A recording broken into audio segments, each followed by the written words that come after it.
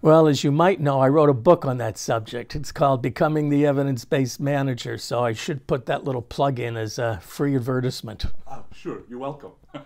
Now, having said that, the person you should ask that question to is Denise Rousseau. She's an excellent speaker, and you might consider having her as a guest sometime for a SIOPSA conference.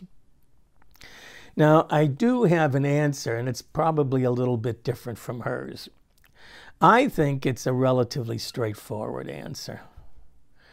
Practitioners need to really look at meta-analysis rather than rely on one piece of scientific evidence.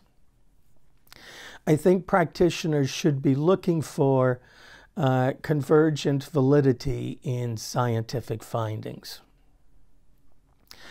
I think scientists, academics, have a moral obligation to translate their findings in outlets such as organizational dynamics.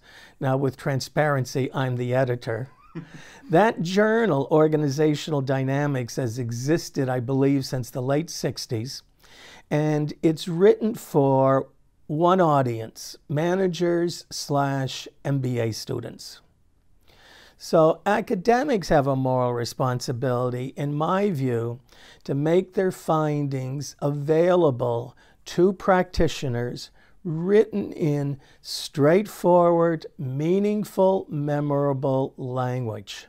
And practitioners have a moral responsibility not to simply be winging it with their clients, rather be up to date on the literature, meta-analyses, findings with convergent validity, and applying those findings with their clients. That's evidence, as opposed to idiosyncratic beliefs and what have you.